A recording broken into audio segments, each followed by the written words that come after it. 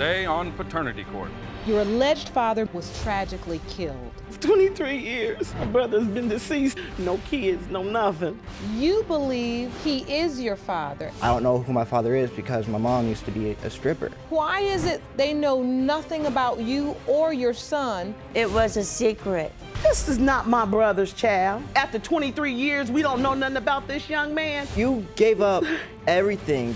I don't like being unwanted because I'm half black. Hopefully, I am James Horne's son. I'll always be his mother. You might always be the mother, but you're not a mama. We're gonna get the truth today.